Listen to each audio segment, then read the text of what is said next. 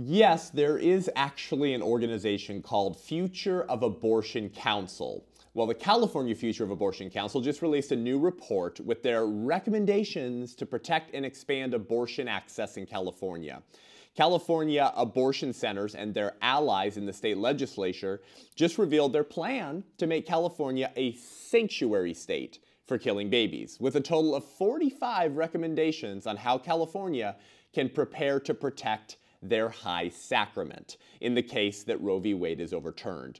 To help unpack the lies and agenda of the abortion industry, Dr. Marc Newman joins the show today. Dr. Newman is the former Director of Speech and Debate at University of California, Irvine, and one of the most seasoned pro-life speakers in the country, a mentor to myself and many others. Buckle up, I'm Seth Gruber, and this is Unaborted.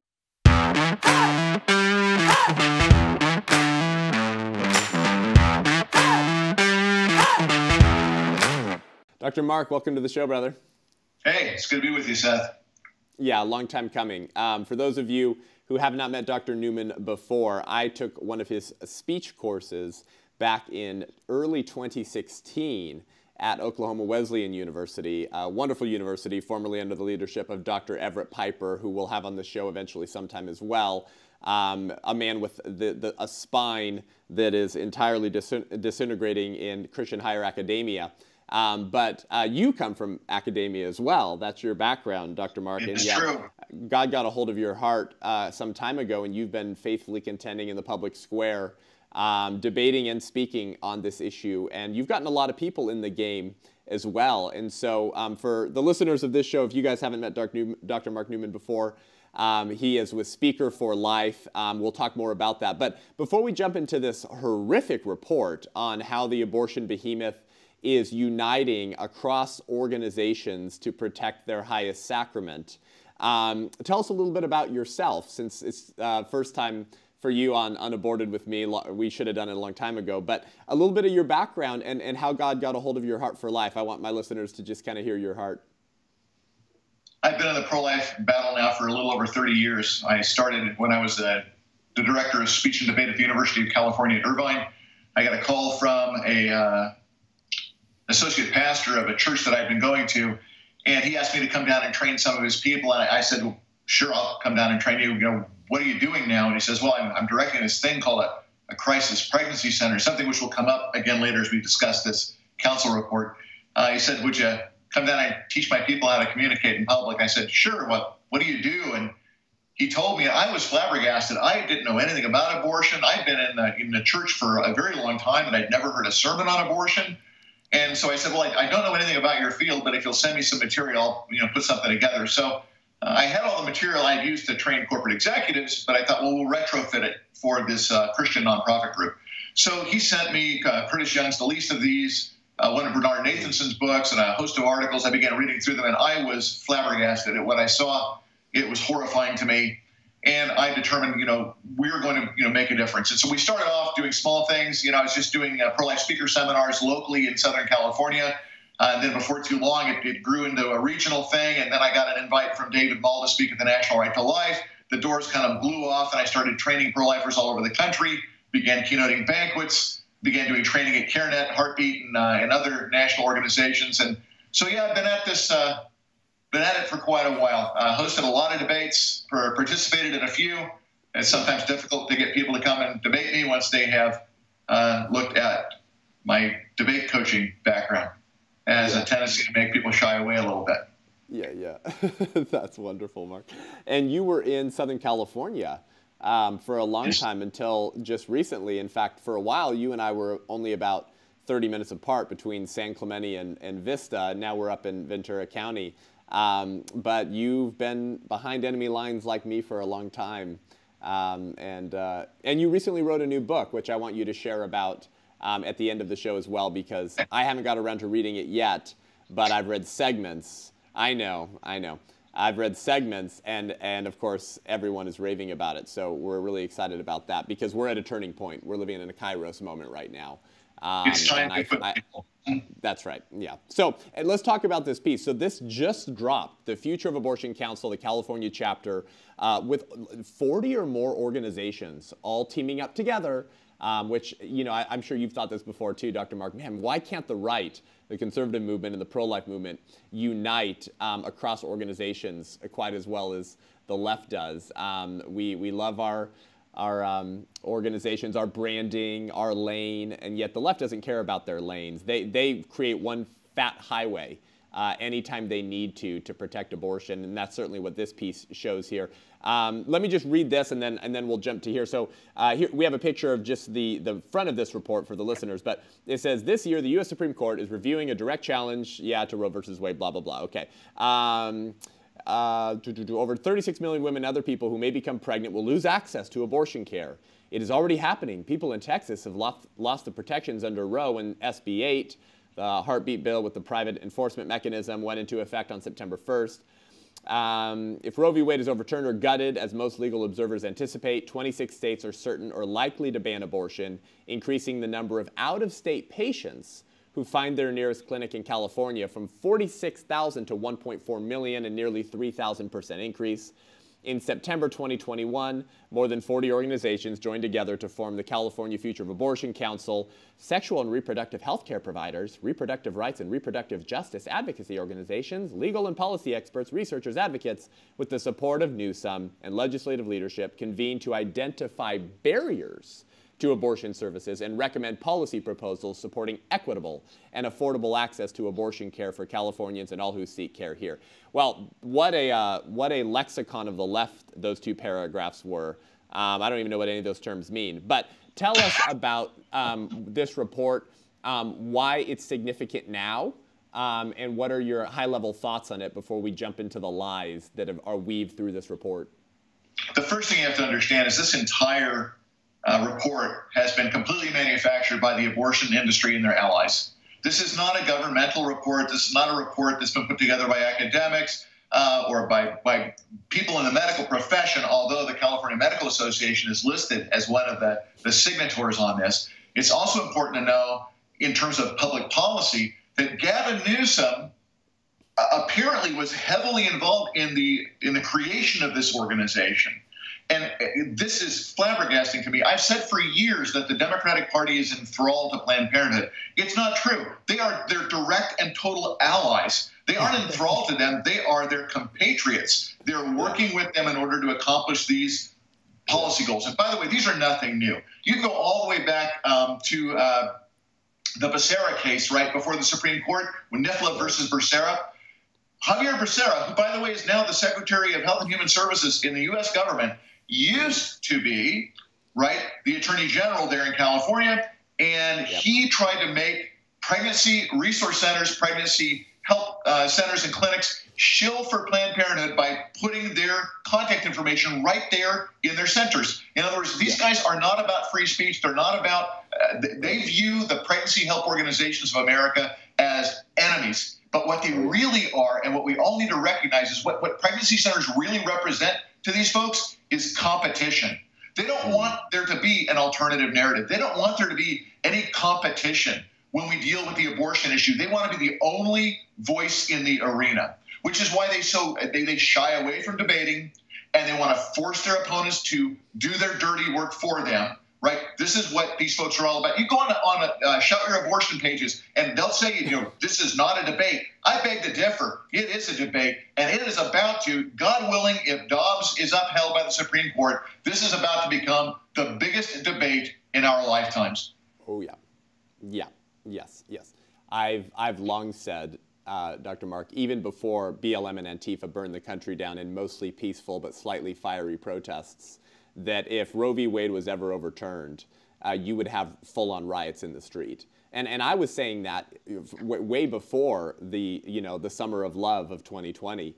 And this is because this is their high sacrament, and they are losing their ever-loving minds over the fact that they're predicting, actually more than most conservatives, huh, Marc? They're predicting more than most conservatives that Roe v. Wade will be overturned because we've been burned by Republican-appointed majority Supreme Courts before.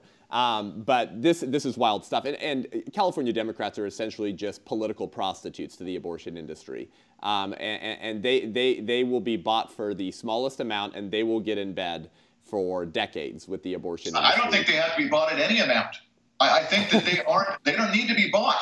When an organization is actually representing your honest views, you are just allies. And this is the thing that I think is so hard for pro-lifers to understand. There are a lot of people in California. This report represents what they really want to see happen in that state. Right. We all have this idea, oh gosh, if we could just show people that human life begins at conception, if we could just open up our embryology textbooks like the Moore, Prasad, and Torcha book, The Developing Human, Clinically Oriented Embryology, and show people, even embryologists, they all agree that human life begins at conception. That would change everything. The fact of the matter is it's hard for people to understand. There are people out there who want to have the right to put other human beings to death. It's hard to get our brain wrapped around that because we love life and we want to support women and help couples make life-affirming decisions. But that view is not shared amongst the people, amongst the majority of the people, apparently in California, who keep sending these legislators and this administration back to Sacramento. Well, I so appreciate the fact that you said that, Mark. I don't think I could have put that better, because there is an educational gap in segments of the culture, but that educational gap is not an issue in the secular progressive movement or the Democrat Party today. They, like Nazis and racists before them, know that their victim class is fully human. They don't care. And so they label them non-persons and kill them anyways because it's their high sacrament, and abortion is really the ultimate fulfillment of that first lie in Genesis 3, that ye shall be as gods.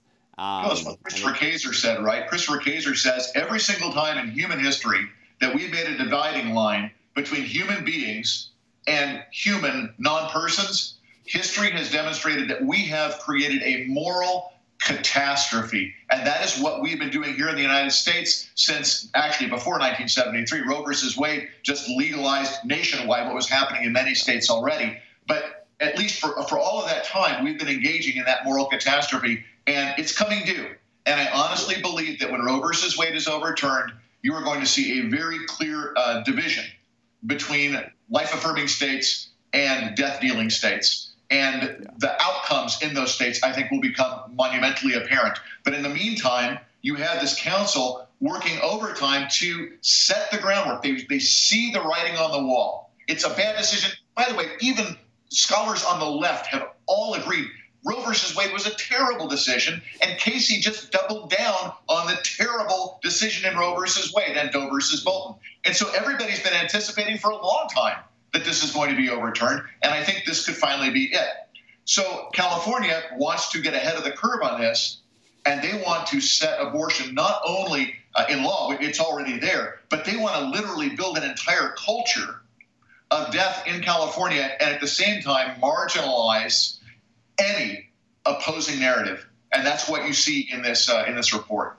That's right. Yeah, of course, because those who can justify the slaughter of innocent human beings will have no problem resorting to lying or cracking down on their political opponents, especially if abortion is a blessing of liberty. If abortion is, to quote our founders, is a blessing of liberty, and you're opposed to abortion, then yeah, I guess according to Merrick Garland, we're all just domestic terrorists. So they break this down into 7 different categories of recommendations, and then the subpoints under all of those.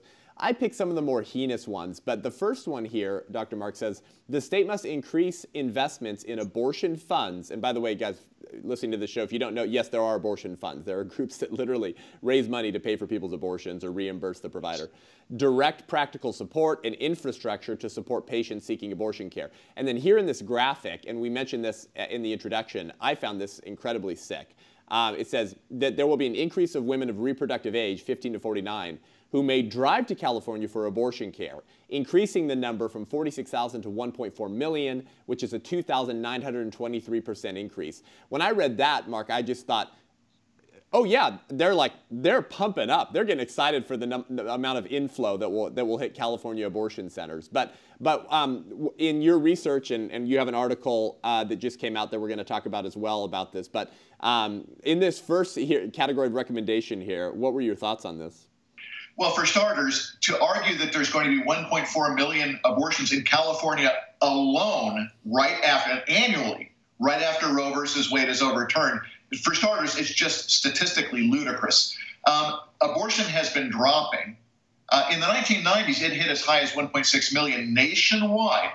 But now the latest statistics show it to be a little over 800,000. These guys are talking about abortion because Roe versus Wade gets overturned. Suddenly, the number of people seeking abortion is going to double, and all of them are going to come to California. Okay, this makes no sense at all. Beyond that, I know we keep talking about California's got this budget surplus. Okay, it's all smoke and mirrors. You know that there's no budget surplus. They always want to ignore all of the stuff on their debit sheet that doesn't show up in their normal budget. For example, all of their pension plans that they're obligated to pay out.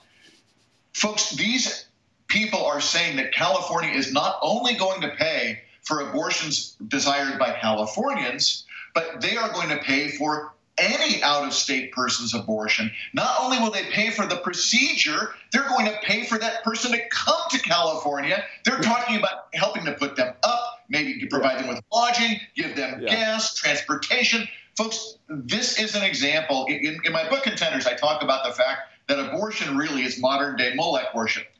This is not just political fervor, folks. This is religious zeal, okay? So they are willing to take the taxpayer dollars of taxpayers throughout California and then use it to pay for abortions for anybody that wants it as they come over the California border. It's mind-blowing to me that this kind of talk doesn't get more airplay on news stations or from the pulpits in our churches, for example. I mean, people need to be aware that this document represents the end game for this organization. That's right. That's right. But don't worry, Dr. Mark. I'm just a pro-life evangelical for Biden. And, I am pro-life. I am, Dr. Mark. I really am. Don't worry. And I love what you do, brother. But I just care more about quality of life outside the womb than protection of life in it. And that's why I had to vote to not recall Newsom. I mean, it's just pathetic. And I have friends that I went to Westmont, Dr. Mark, who say these kind of things. And I'm like, dude, I mean, of course, I could go down and down the line, but it's like, dude, they're literally paying for out-of-state people for their hotel, gas, and food, and their abortion with your tax dollars. But you're a pro-life evangelical for Newsom? I mean, like, this should be labeled heresy, in my opinion. At the very least, it's syncretism. You're attaching pagan ideologies to your religion, but you're still masquerading it as Christianity. And Bonhoeffer had some powerful language against people who did that. But exactly, I mean, this is wild stuff. And this comes in a line of some truly horrific decisions in California, Mark, just in the last like 8 or 9 months. You had the one saying, well, this one went back a little ways, but it's saying, oh yeah, we need to put men who say they're women into women's prisons. And then California realized, Mark, oh shoot, well, actually, we know they're not women, so they have penises, so, and they're bad guys saying they're women, so they might rape some of the women. So, let's add to the next bill that if you get pregnant as a woman in a woman's prison in California, we'll pay for your abortion. It's like, but you said that they were women, that they weren't men. I mean, this is nuts. 12-year-olds can now charge abortions to their parents' insurance plan in California without parental consent or knowledge, and the insurance company can't tell the parents.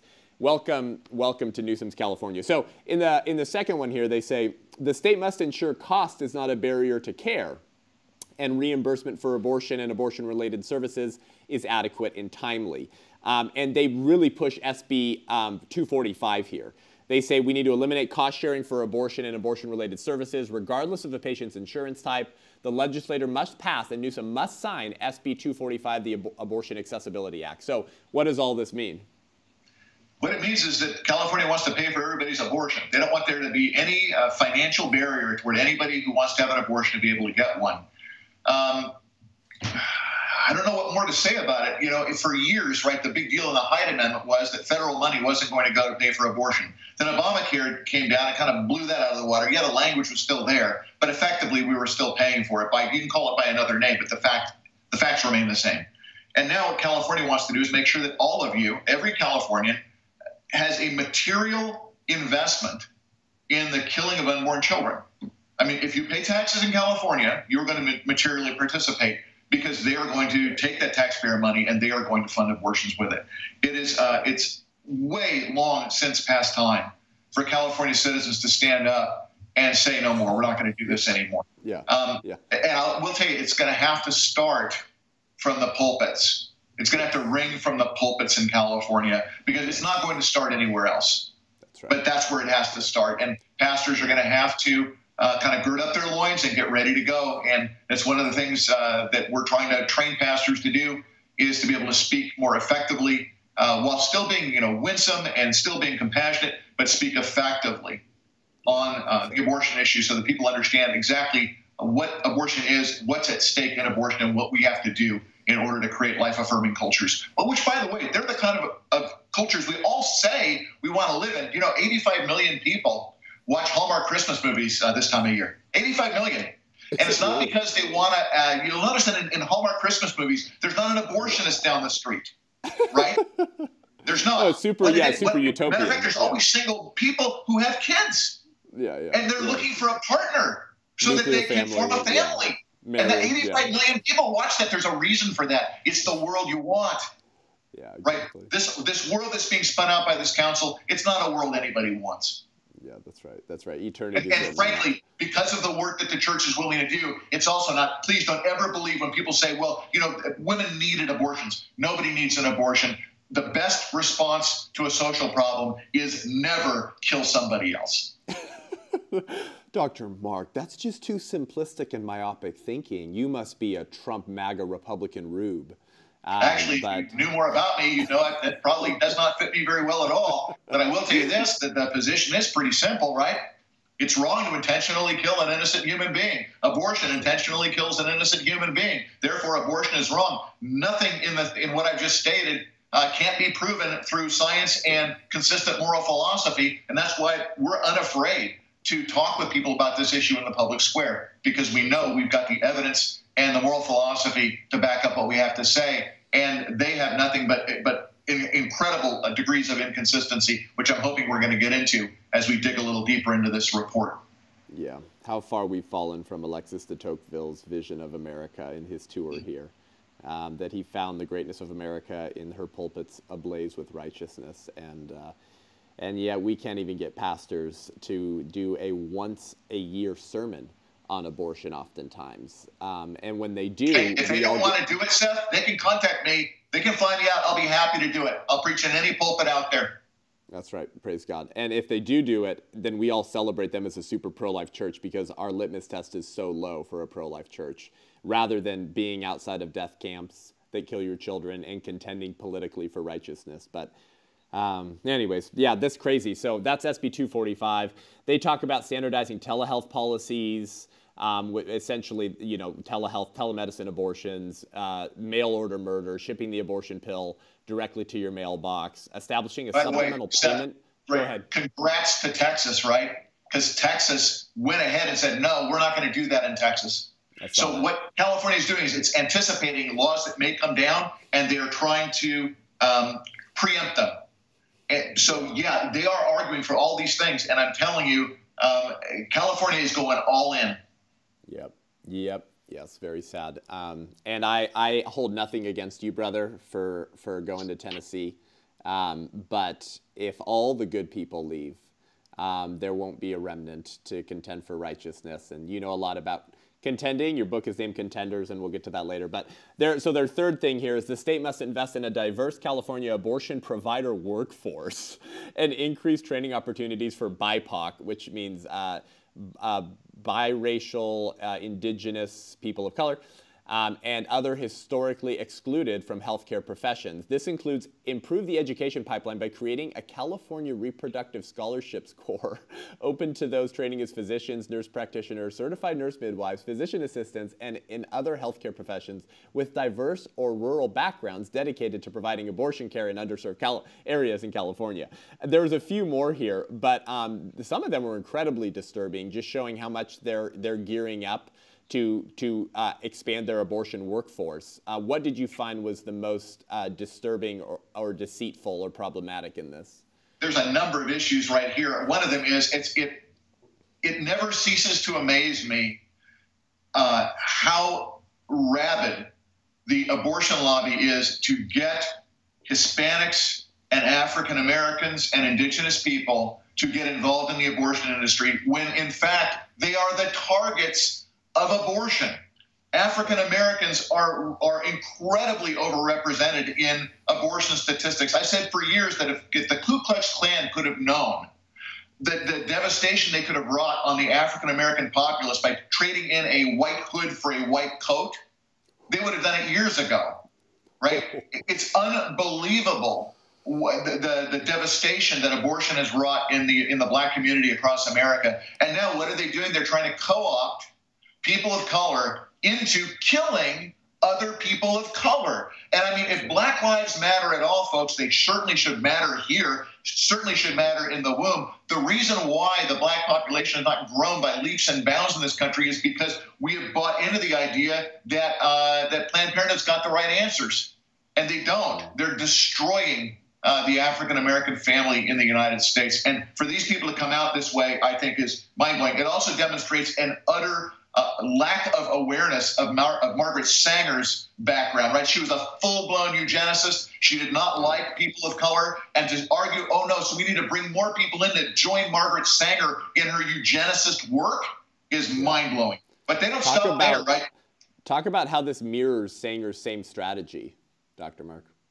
Oh, well, she wanted more children from the fit and less children from the unfit. And, of course, people of color fit into the unfit category. And, by the way, you can take a look at her strategies that extended, by the way, into clergy as well. She really wanted to co-opt clergy into convincing the African-American community to participate. Back then, not in abortion, because I can show you documents that demonstrate that Planned Parenthood was not in favor of abortion. As a matter of fact, I've got documents that show that Planned Parenthood would teach people that abortion kills the life of a baby after it has begun. And that's from Plan Your Children for Health and Happiness, one of the brochures that they used to peddle. But beyond that, what they wanted to do was increase the level of birth control amongst these communities so that there would just simply be less of them. So it's amazing to me how they've done this. And not only that, they're reaching their hand, I don't know if we've gotten there yet, but into the medical schools and making it at least look on the surface to me like they don't want anybody graduating from a California medical school who's not been trained in aspiration abortion. And what this is going to mean, ladies and gentlemen, is that if you have a desire to become a physician in California, but you happen to hold on to Orthodox Christian beliefs, you're going to have to get your medical degree out of state, and chances are great they won't let you practice in state. This is where we're headed, that the only people allowed to practice medicine will be people who buy into this pro-death narrative that they're peddling. And that should scare you to death. I don't want to go and see a physician who is all in league with abortion, which philosophers like Gary M. Atkinson in his essay, The Morality of Abortion, which was published in the International Philosophical Quarterly all the way back in September 1974, he said, look, the rational person will reject abortion in self-defense because all of the arguments for abortion on demand, if they actually justify abortion on demand, are equally valid in justifying involuntary euthanasia. And I'm sorry, I don't know that I want to go to see a physician who has that worldview. Yeah, that's right. That's right. Yep. And unfortunately, well, just as a matter of fact, ideas intrinsically have a certain level of ideological consistency to them. In other words, meaning when you accept premise A, before you know it, you're at premise B. Before you know it, you're at premise C. And before you know it, you're at your conclusion. And then you wake up one day and you go, oh, frick, I don't like where I ended up. But you absorb the premises of progressivism and look where you ended up. But a lot of Americans aren't aware of these worldview assumptions and ideas, and now they're coming down the pike. And this is a great example of that. Here you go, to your point, Dr. Newman. Require primary care and family medicine education programs to provide training in miscarriage management, medication abortion, and aspiration abortion. Primary care graduate medical education programs for physicians, graduate programs including in family medicine for nurse practitioners, certified nurse midwives, physician assistants, and nursing programs should provide training in abortion care, right? That's like when you beat your wife and you call it spousal care. So, I mean, this is wild stuff. And I've been saying this for a while, that if the church doesn't really stand up against this and the culture, those who say they're pro-life, you're not going to have physicians, OBGYNs, and doctors who are pro-life anymore. And we remember the The Biden Justice Department, remember 2 months ago, Dr. Newman, 2 months ago, 3 months ago, dropped the lawsuit against that Vermont hospital that coerced that nurse to participate in an abortion. Didn't force her. No one can force you. She could have left, but she did it. Then she sued, and it was one of the most clear-cut cases of conscience violations. The HHS was dealing with it under the Trump administration. The Biden administration comes in, and they drop that lawsuit. What are they communicating? You can and should be coerced into performing and assisting with abortions upon threat of career termination. And now you're seeing this here with they don't even want doctors to get licensed and become doctors unless they're pro-abortion.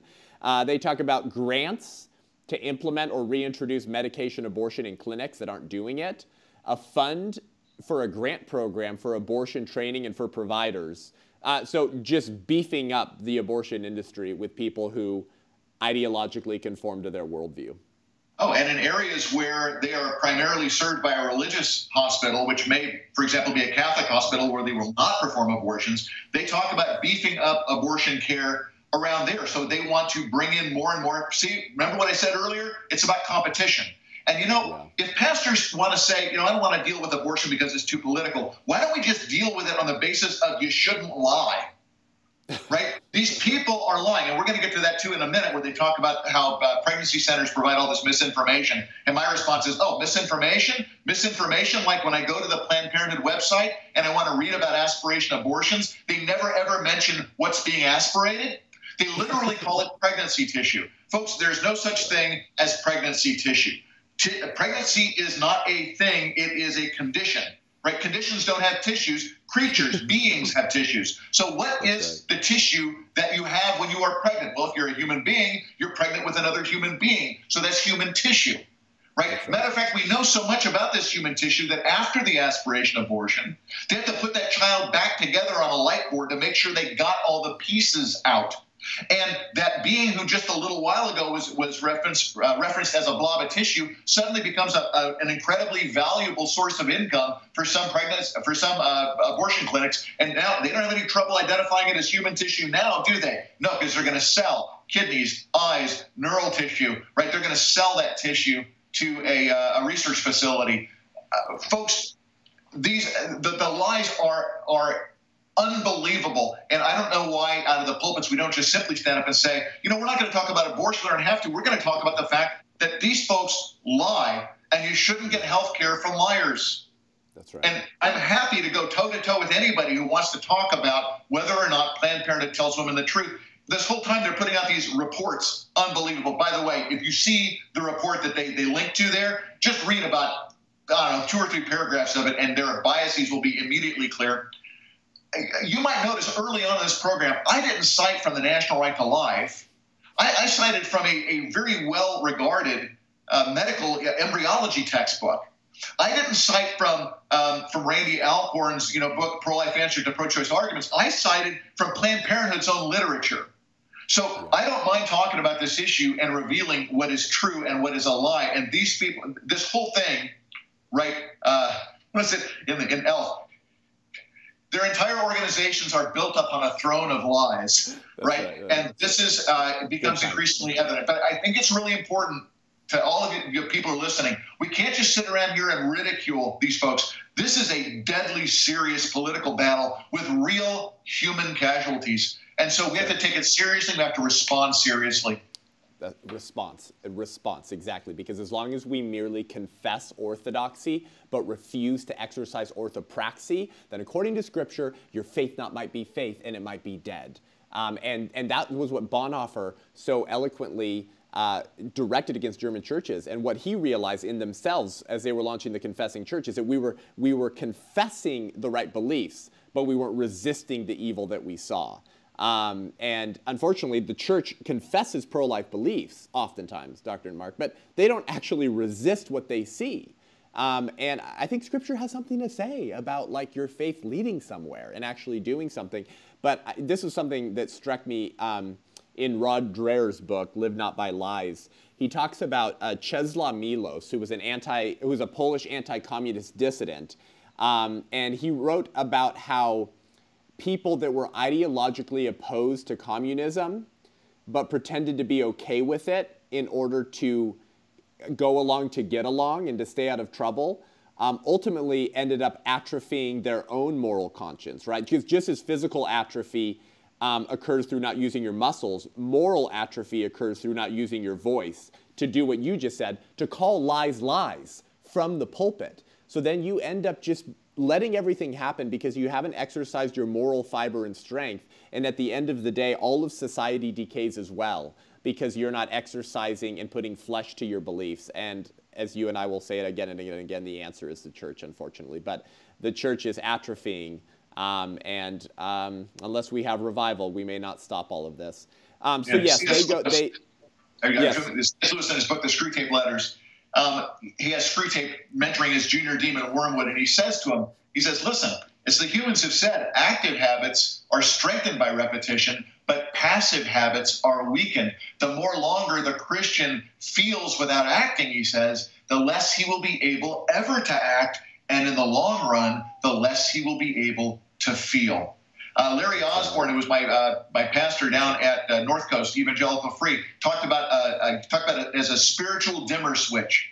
The more obedient you are, the more light you're going to get. The less obedient you are, even what light you have will be taken away and it'll get darker and darker. We have to turn that switch up. We've got to shine brightly. That's right. That's right.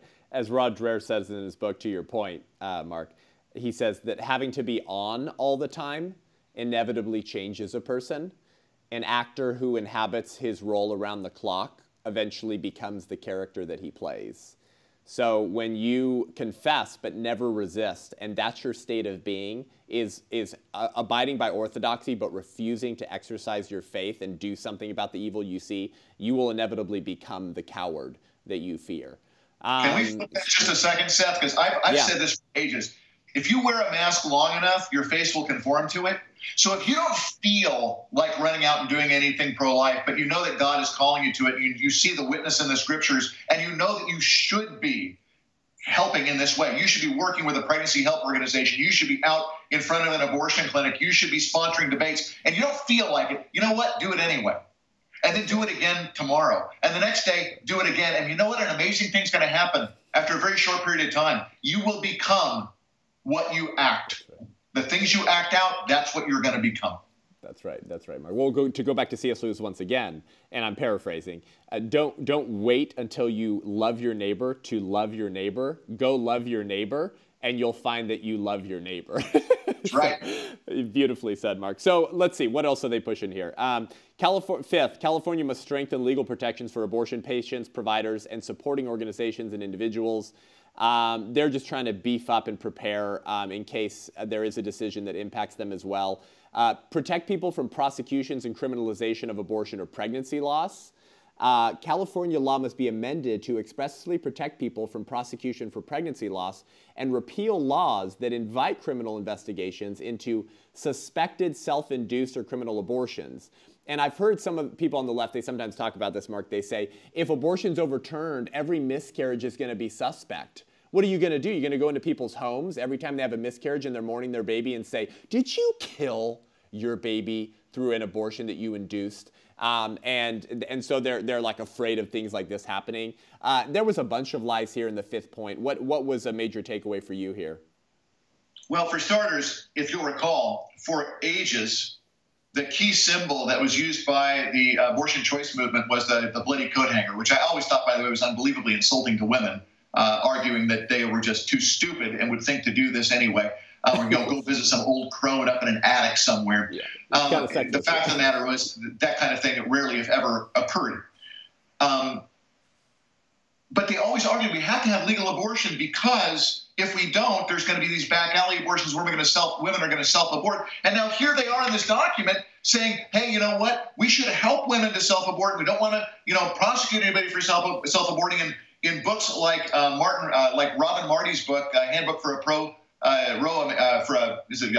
America, Post-Ro America. Post-Ro. She explains how you can manage your own abortions at home. I kept thinking, wait a minute, I thought you were supposed to do that. The schizophrenia about this makes my head explode. That's a great point.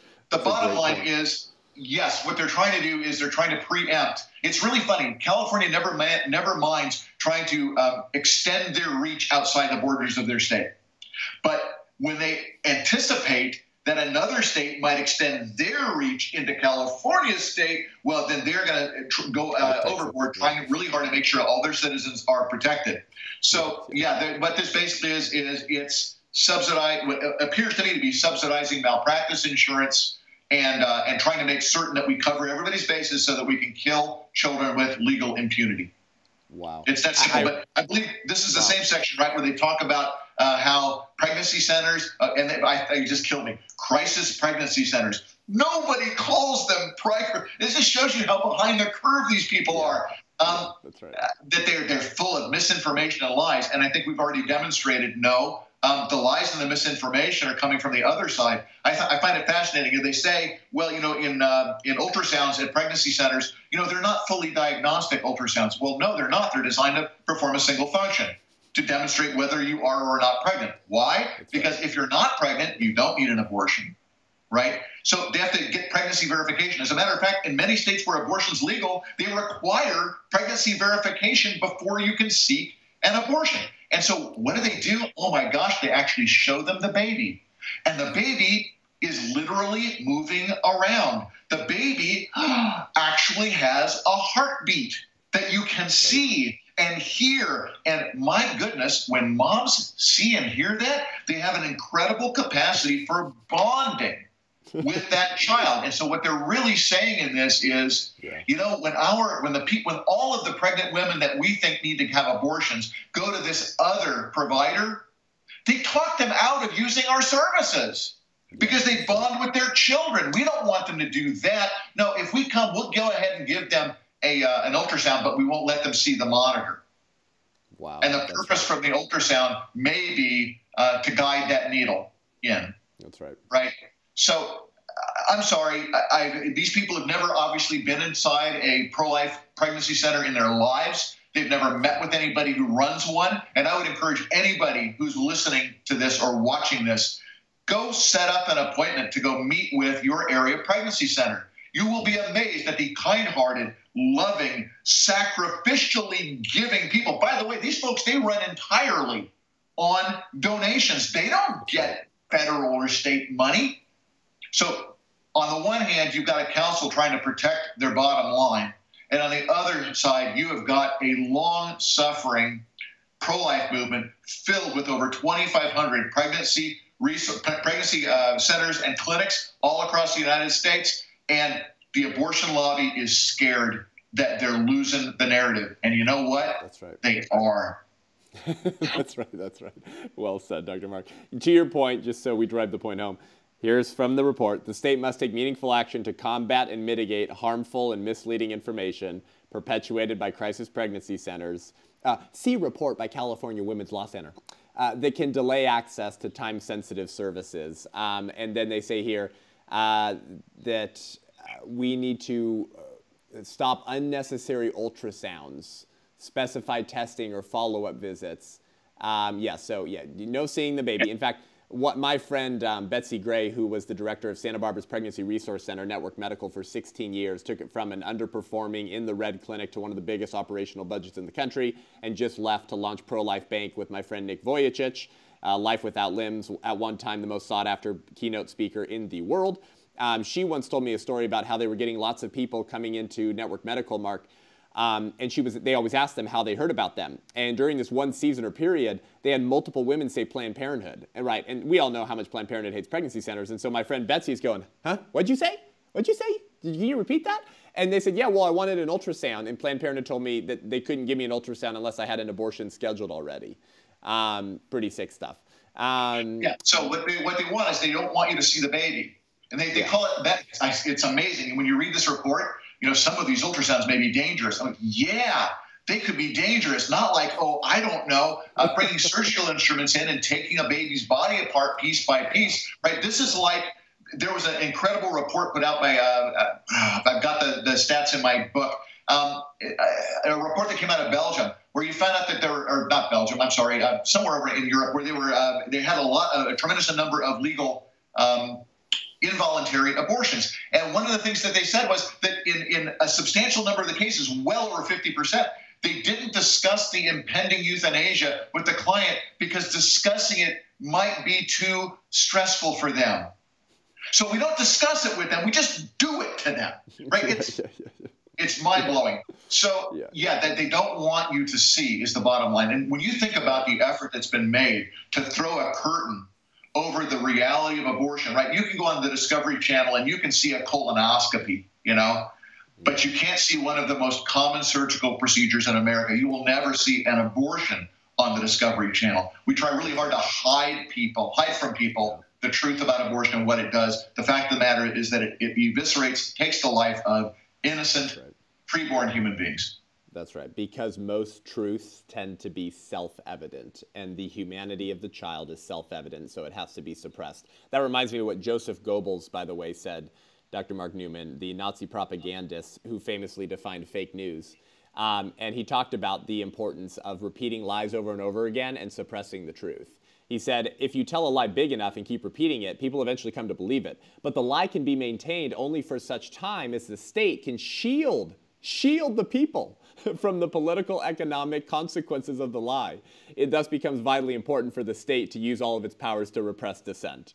So anyways, there you go. You don't have to go to Goebbels for that, Seth. You can go to California Medicine back in 1970, where they put out that essay. I'd be happy to send it to anybody. And it says, everybody really knows that human life begins at conception and is continuous, whether intra or extrauterine till death. The very considerable semantic gymnastics required to rationalize abortion as anything but the taking of a human life would be ludicrous if they were not often put forth under socially impeccable auspices. It is suggested, the authors say, that this schizophrenic sort of subterfuge is necessary because while an old ethic is, while the new ethic has not yet been accepted, the old ethic has not yet been rejected. What was that old ethic? That old ethic was that you are a human being created in the image of God, and therefore you are of inestimable worth. What's the new ethic that these guys, you read the whole article and they will tell you, they identify the Judeo-Christian ethic is one that provides an objective value for human life. And they're saying we've got to get rid of that.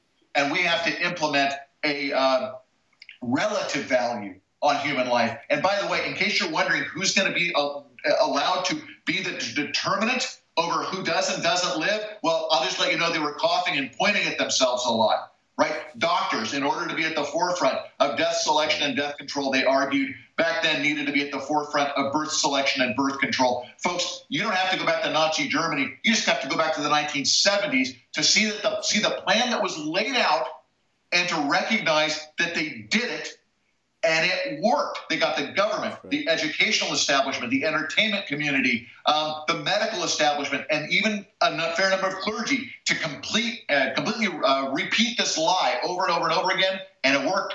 And this is why we're here where we are today. That's right. Wow. I had forgotten about that California Medical Association quote from the 1970s. I need to commit that one to memory. Powerful, powerful. Let's finish with this, Dr. Marc, because this one has to deal with kids. And this is what pisses parents off. And I've had my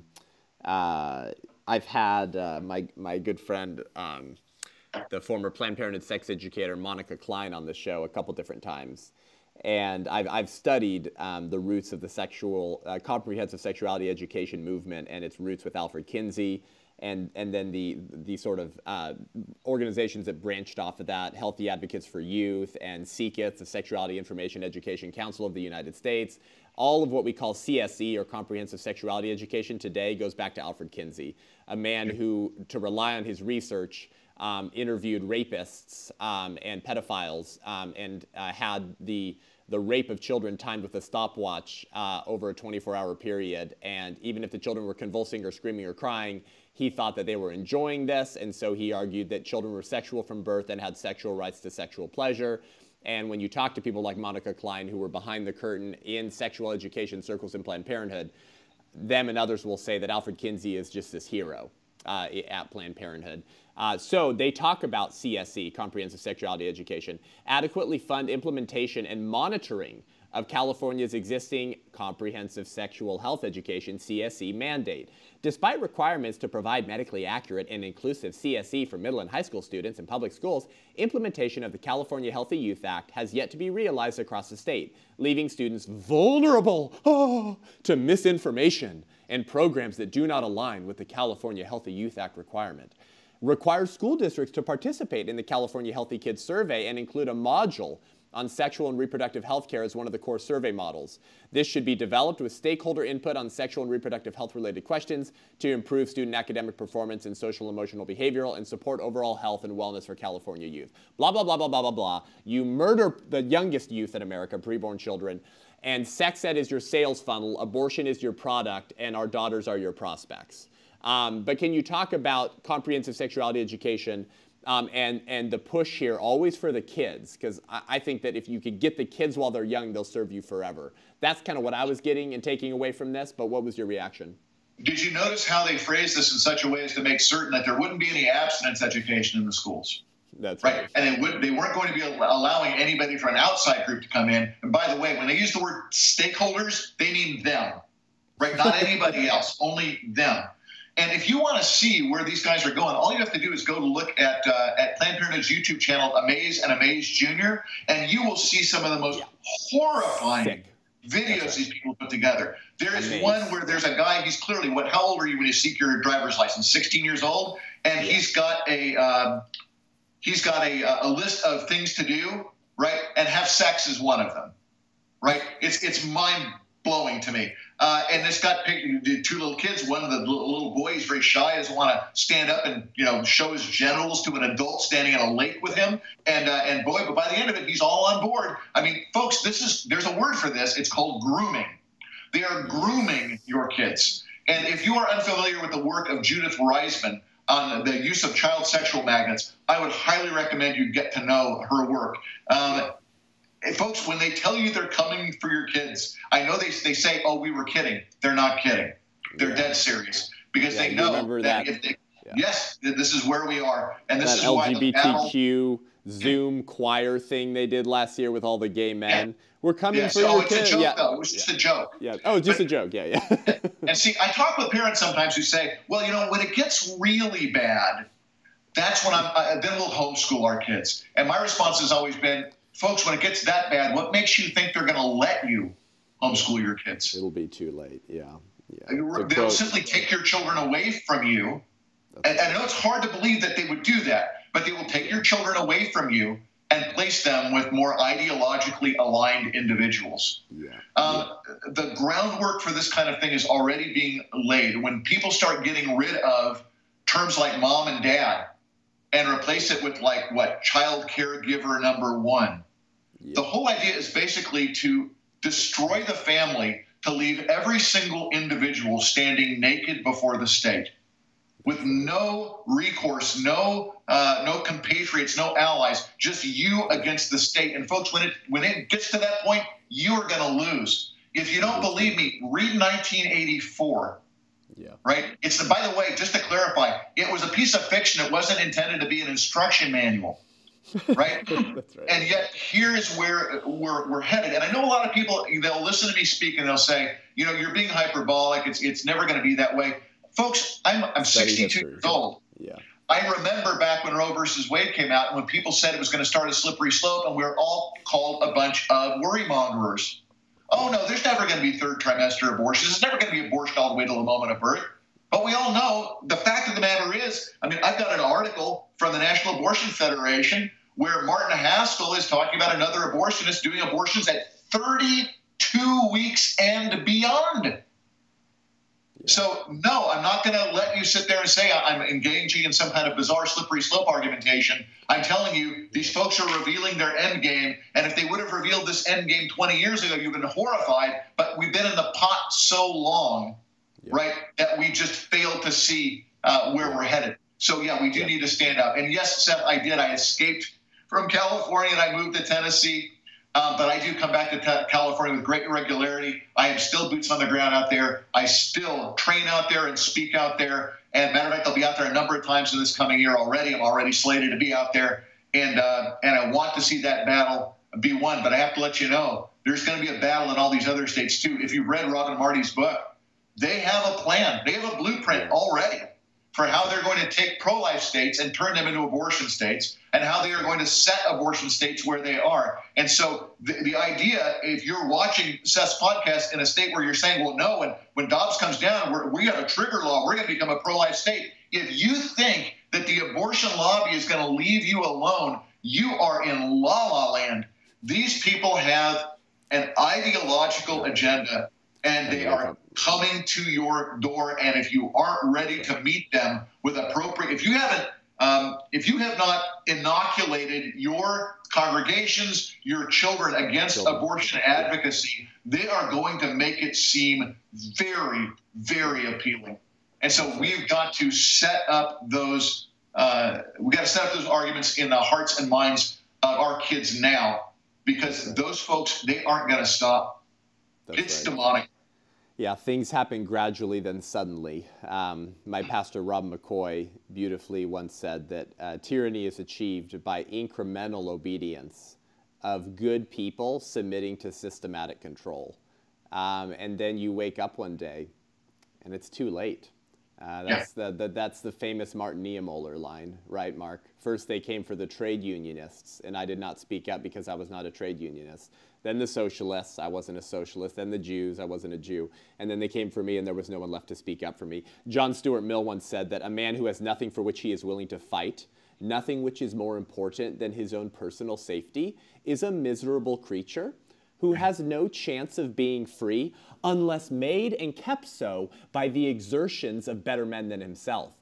The problem is there's not very many better men, Mark. We're in the minority, and unless we can beef up the better men and women who are willing to put aside their temporary comfort, convenience, and funds in order to contend for righteousness in the public square, we won't be able to present the type of threat we need to actually stop the evil that we see in the agenda that they have in mind. So unfortunately, the left has a far more robust liturgy than the church does. Liturgy means public work. They engage in the public for their work to furtherance their ideology and religion far more dogmatically and with far more commitment than most Christians will do for theirs. And we're coming to a breaking point now. And that's why I'm so grateful for you and your longtime faithfulness. And you talk about a lot of this in your book. And let's close with this. Your book is called Contenders. Why don't you hold it up for our viewers on YouTube?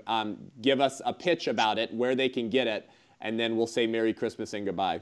Thank you. This is Contenders, a church-wide strategy to unmask abortion, defeat its advocates, empower Christians, and change the world. The fact of the matter is, Seth, what you're saying is true. Well, we don't just need to beef up the ones we have. We need to build more of us. And so for the longest time, right, people have viewed this as something that they're into, right? It's some kind of issue that you're a part of. This needs to be something that we all both understand the arguments about, because it's going to affect every single one of us in one way or another. And then to be able to unmask it for people so that they don't recognize Planned Parenthood as a place where women go to get family planning help. Folks, that's not what they're about. If you go to a steakhouse, there's lots of other things going on in the steakhouse, but you know it's a steakhouse because what they primarily serve and what they really charge, no, they're charging you for the fork and the napkin and the spoon. They're charging you for the steak. It's a steakhouse. Planned Parenthood is an abortion clinic. That's what they do there. It's what they live for. If they can't do abortions, they close down their facilities, as we found out in Texas. So this book is designed to do a number of things. Number one, to help reinsert a spine into the pulpits of America by helping pastors to overcome the reasons why they don't speak about abortion. I identify 8 reasons why most Christian leaders don't speak about abortion. And I have to let you know, if they were good reasons, I could understand it. But we evaluate those reasons. We discover that they are not good reasons. In fact, not only are they not good reasons, they actually end up hurting the very congregants they're trying to help.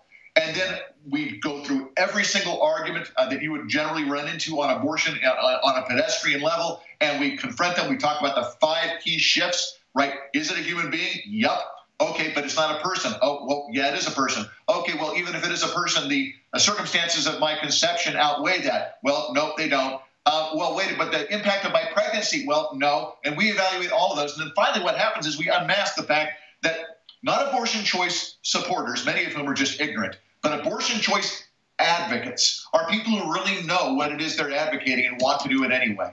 And so we reveal that. And then we talk about the messaging strategies that we can employ, both as Sunday school teachers, small group leaders, youth pastors, pastors in the pulpit can employ in order to inoculate our people against abortion choice advocacy, and also how to create a culture of life inside the church by helping people understand the political ramifications of this issue, but also how to interface with the pregnancy care movement through organizations like, for example, Embrace Grace, so that we have a whole life approach here. Folks, I got to tell you, I heard this unbelievable story from a pregnancy center director who told me that she approached a pastor. A woman had come to know Jesus through the ministry of her center. And so she said, hey, we've got this 15-year-old girl. Would you bring her in and disciple her? And the pastor looked her dead in the eye and said, you know, I don't think that having a pregnant 15-year-old girl at our church would be a really good fit. Wicked. Now, my response to that is, you need another job, dude. Okay? This is precisely where that woman needs to be. She's going to come. She is going to be discipled. She's going to have that child. Maybe a young man from that church will eventually marry her, and they'll form a family, and they will grow up together, and people will see the love, the forgiveness, the mercy, and the provision of God in the life of someone else. Because, folks, I'm going to leave you with this. Can you imagine what it would be like if every sin you ever committed had a corresponding physical manifestation? Right? It'd make counseling really easy, right? People walk in, oh, Jim, I see you're still struggling with envy because he's got a green cloud over his head. See, everybody thinks that until you realize it would include you. There is nothing sinful about a pregnant teenage girl. That's just biology.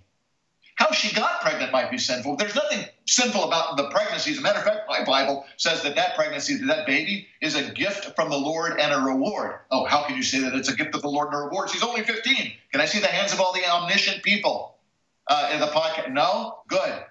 Because we're not. God knows. You may not know. So what I'm going to challenge you to do is learn the truth, speak the truth, advocate for the truth, and then go out and save the lives of your unborn neighbors. You know, it's Christmas time, and everybody likes to talk about Jesus because he's a little baby. By the way, I hate it when people say he was an unplanned pregnancy. No, he was the most planned pregnancy in the history of the universe. Right. He was a baby. Everybody loves babies. The question becomes, had Planned Parenthood seen Mary's condition, what would they would have ridden up alongside her donkey. And imagine the kind of arguments that they would have tried to make in her direction. And you know what her response would have been? No, this child is from God. And I got news for you if you're watching this podcast today. Every child is from God. That's right. And so we ought to be about the business of protecting and loving our neighbors. And abortion is not the way to do it. Supporting women to make life-affirming decisions is. That's right. Praise God. Woo! They call him the Speaker for Life for a reason, ladies and gentlemen. Speakerforlife.org. His book is Contenders. Thank you. I told myself 50-50 chance here. Speakerforlife.com. He has great commentary on his Facebook on current day events, particularly on abortion. His book is Contenders. Amazon, Mark? You can get it at Amazon. If you don't like Amazon, Books A Million, or any other bookstore you can find, you can order this book. Good. Hardcover and paperback. Give it to your pastor for Christmas. Where can they find? Yes. Get Contenders for your pastor for Christmas. Where can they find your article that just got released, responding to this report from Future of Abortion? Townhall.com. Excellent. Marc Newman, townhall.com. Marc Newman, ladies and gentlemen, is one of the most sought-after keynote speakers for Pregnancy Resource Center banquets in the entire country. I'm a little puny no name compared to his influence in the pro-life movement. And I hope to be as knowledgeable, as winsome, and as good-looking when I am your age, Mark. Thank you for joining the show today, brother. Thanks for putting on my age, Seth. Appreciate that. I didn't. I just said when I'm as old as you. I never said your age. I don't know it. But I would guess 39 or 40. You are the generation that's going to see an end to this conflict, my friend. And so you are the future of this movement. So that's right. God bless you for the work that you do. I appreciate the chance to be on with you. Overturning Roe is really just the beginning, so we've got a fight in front of us. So thank you, brother. We'll see you soon. God bless. Thank you guys for joining the show today. I've been meaning to have Dr. Marc Newman on for some time. I'm sure that blessed you and fired you up. We'll put the show notes to his book, his website, as well as his town hall article responding to this ridiculous report from the Future of Abortion Council and all of their recommendations to make California a sanctuary state for genocide for killing preborn children. Share this episode with your apathetic pro-life default friends, your pastors, and yes, your pro-choice friends as well, because you know what? Many common run-of-the-mill pro-choicers in America are not aware of the radicalism of the party that they're voting for, or the politicians. Share this episode with them and show them how committed they are to the lengths they're willing to go to not just kill preborn children through point of birth, but to target those who seek to protect them. And if you don't exercise your moral fiber soon, you're going to wake up and find that it's not just the preborn that are being targeted. It's not just pro-life OBGYNs that are being targeted. It's you and your children. If you want to connect with me, follow me on Facebook, Instagram. Go to my website, sethgruber.com, SETHGRUB as in baby boy, ER.com to sign up for my newsletter, to see my speaking schedule, or to book me for an event as 2022 is filling up quickly and we are living in a Kairos turning point for the country. Pray that Dobbs versus Jackson is upheld, that the rest of the Supreme Court justices find the same type of courage and spine that Clarence Thomas has, who's the only one I would put money on overturning Roe. Pray for a providential moment and turning point in America for us to get rid of this great evil. Thank you for tuning in. Until next week, I'm Seth Gruber, and this is Unaborted. Hey!